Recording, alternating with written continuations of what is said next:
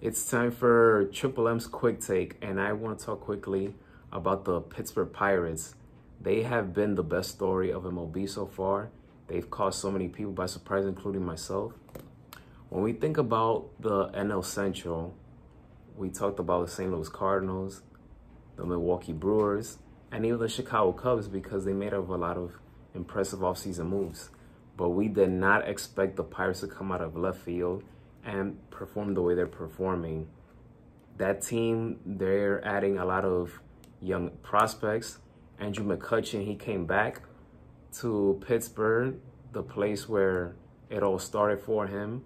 He's having a solid season so far, but they've been a fun story so far, and hopefully it can continue that way because the Pirates, it's been an organization they've suffered for so many years.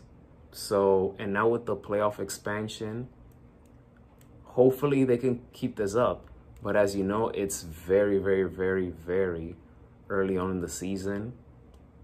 But so far, it's impressive with what I'm seeing with the Pittsburgh Pirates so far.